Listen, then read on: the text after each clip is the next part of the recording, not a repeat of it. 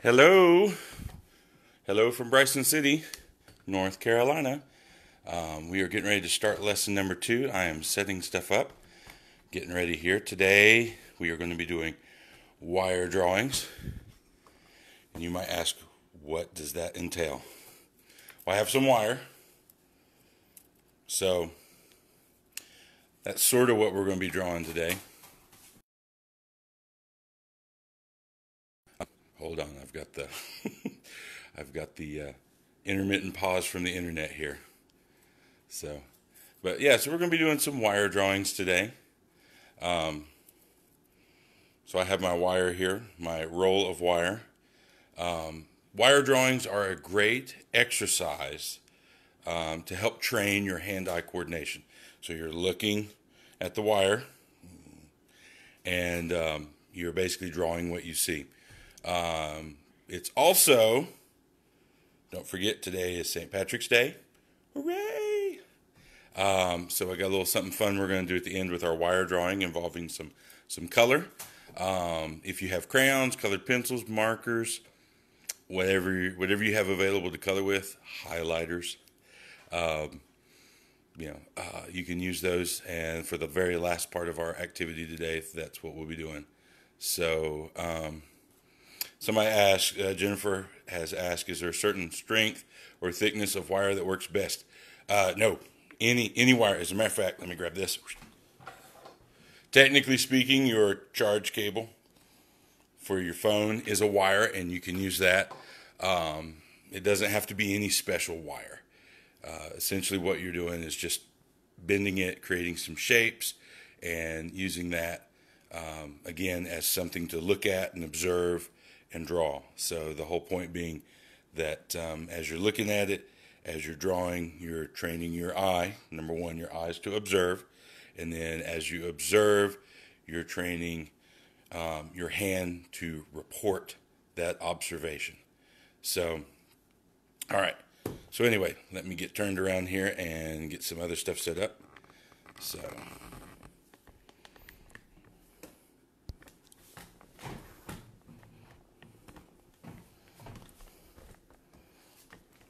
product placement.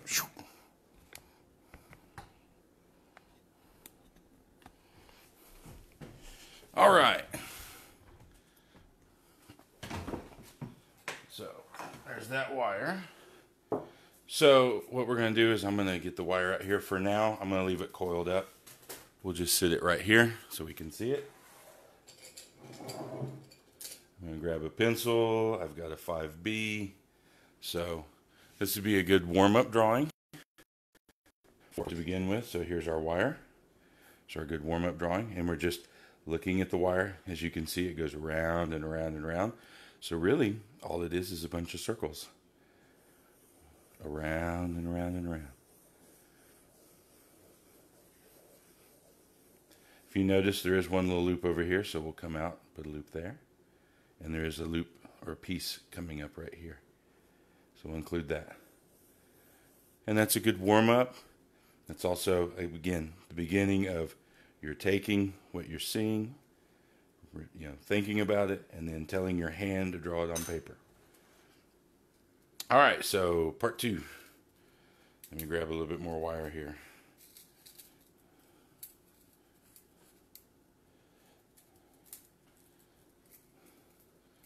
This is where we'll get fun. So let's start off. Let's do a nice twist.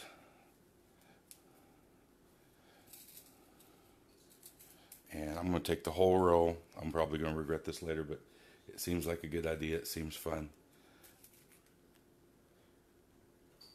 There we go. And this other piece will bend like that. And we'll spread it out a little bit. Let's see if I can get it to sit up here. All right, there we go. Now, it's a little bit more difficult, a little bit more interesting. So, looks like some shapes like this. Again, if you notice, my hand's still moving in a circular motion because it's still a circle. It's still a big loop. And then there's the curled part in the middle. goes like that, and then this other piece at the end over here. You can add a few more as you like. Darken it up. And again, another great way to observe and report. I've had a few folks ask about shading, so I'll talk a little bit about that right now. As you can see, my light is up here, so the light source is coming this way into the wire. I also have light coming from the window this way, so I have several shadows. They're predominantly here and here. So if you wanted to do some shadows, I like holding my pencil like this to do some shadows. So we'll just do a few shadows like this and darken up the wire here in the back. There we go. Another thing you can do if you want to make it look very interesting is you can add, you can't see the edge of the table, but here in my drawing I'm going to add a straight edge for the edge of the table, maybe the corner of the table.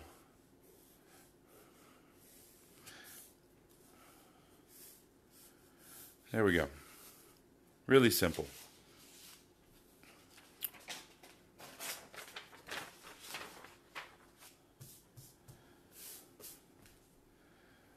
I'm going to get a couple different pencils now.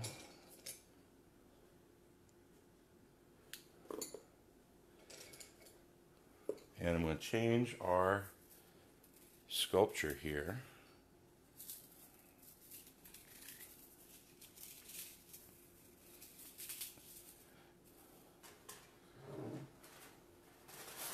So it's a little bit more difficult. There we go. Now if you're a kid and you're doing this, this is great. Mom, dad, grandma, grandpa, whoever, I'm sure you're watching me going, oh boy, he's going to have fun later putting that back together. Yes, I am. So, all right. So now I've created a more difficult sculpture right here using the wire. And we're just going to start drawing. I'm going to use my whole page. Something I didn't talk about yesterday when you draw, you have to consider your composition on the page. So if you want to draw something really small, I would divide your page into 4 pieces to kind of give you 4 boxes to work out of. Or in this case, I'm going to draw as much as I can. I'm going to try and draw in the whole page here. So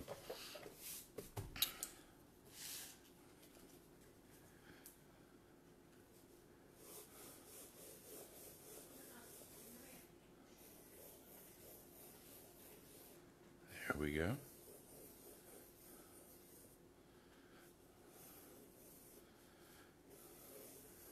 There's some basic parts of it. There's some pieces that go this way and some pieces that go this way. And then right here in the middle, we have that original piece that we bent, going like that. And then there's another piece that's coming up like this and going around.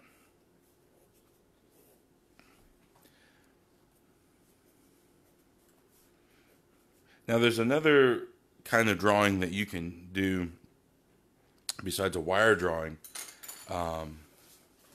So essentially it will look exactly like this. I'm going to use my other page I had before. We'll come back to this in just a second. But a blind design, if I remember right, I'm trying to remember, I think this was 4th grade, 3rd grade, maybe even 2nd grade art. I think it was actually his 4th grade art. Take your pencil, put it on your paper, close your eyes, and then just draw. Let your pencil move all over the page for a few minutes. And when you're done, stop, open your eyes. Now, anywhere you see a line that isn't connected to some point, connect it. I don't have, that's the only one I think. Yep. And then the next thing you can do, I've got some colored pencils here. And since it's St. Patrick's Day, I'm not wearing green, but I have lots of green colored pencils. So for a blind design, what you want to do is you want to pick the shapes inside and color them.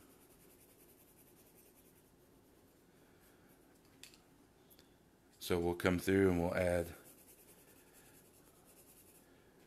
spots of color throughout this. There we go. And maybe a little bit more here.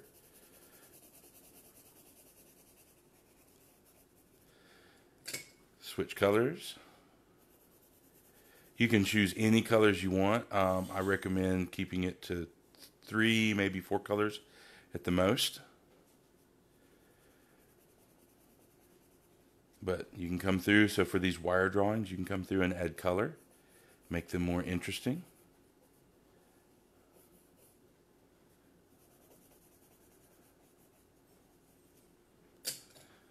I'm going to go, I got a blue here too. I'm going to try a little bit of blue. Break it up, make it nice.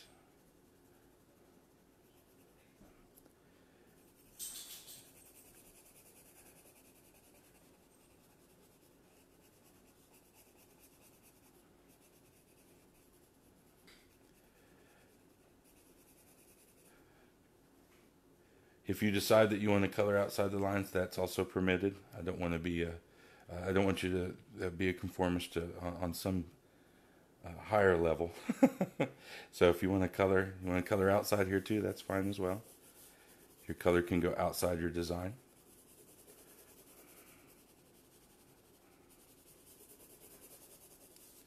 So that's the basic idea of that. So you can turn these wire designs into blind designs and add color. So anyway, back to our first wire drawing. I'm going to add a few other elements in here. This is for the advanced folks in the room. And here's what I'm going to do. I'm going to add the edge of the table in the background here, the edge of the table. I'm going to start here and I'm going to go all the way across and then come this way. I'm also going to add some of this chair that's over here to the side.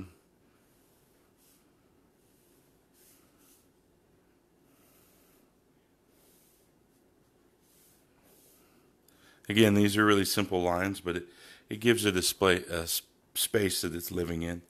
I also have a cabinet back here, but I'm not going to draw the whole cabinet. I'll just put in parts of the cabinet.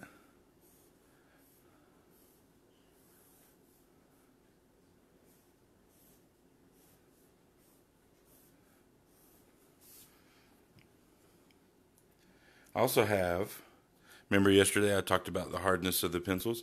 I have an H pencil right here.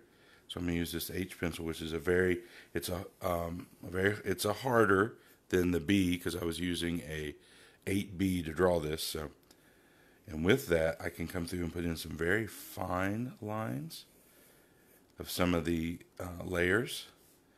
It actually makes it look like there's a lot more wire there.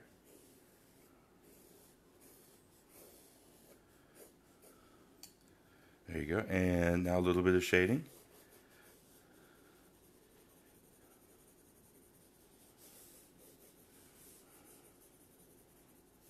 So you can do this at home. So one of the other things, so I was talking earlier about using a charge cable. Charge cables, if you're going to use a cable, cord, or anything like this, please make sure you ask permission first. If you're, again, for those under 10, well, probably under 60, you need to ask permission. Maybe over 62. So a little something. These things like to, they don't like to lay flat or take instruction very well. They're kind of like I am. They just sort of do their own thing and hope it turns out good. So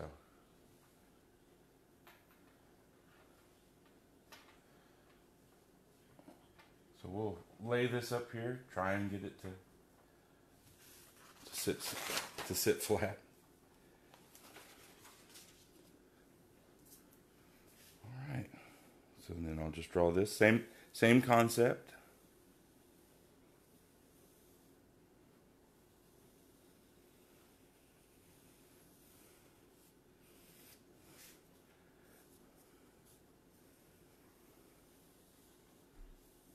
We'll go around it again, kind of double up the line.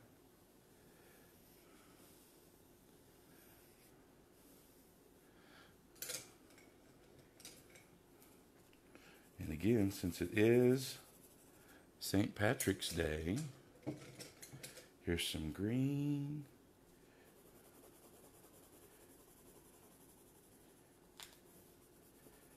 Right here.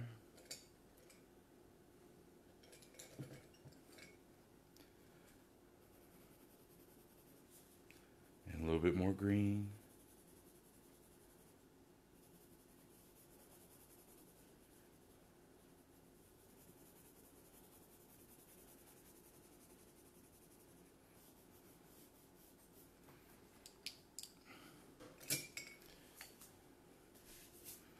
And let's see, let's put that H pencil away. Let's go with a softer pencil.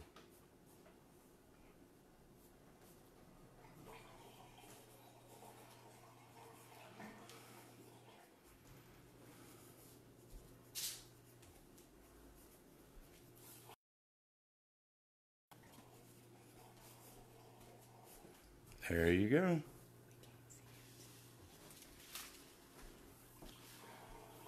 All right, so that's going to be it for today. Again, ask permission if you want to use that. Also, don't forget, in the comments below the video, feel free to post your drawings. Had some great responses yesterday. Several folks posting drawings and stuff. Thank you for doing that. Also, again, any requests? Oh, that reminds me. I had a request yesterday. Someone asked to draw a chandelier. So real quick, a chandelier. We'll start off with a circle. We'll start off with a couple lines like this. Letter J if you need a reference point. We'll put another line here. A couple of squiggly lines, circles going up. Some flat spots here. And our chandelier has some candles. There we go.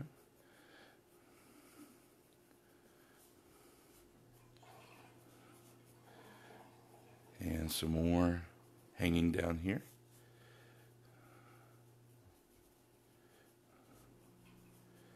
There we go. And we'll make this our St. Patrick's chandelier with a little bit of green. So there we go. All right, everybody.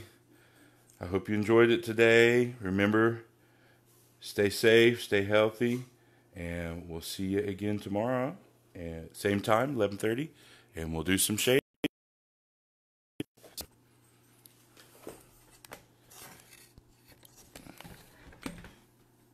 Have a good day. Bye.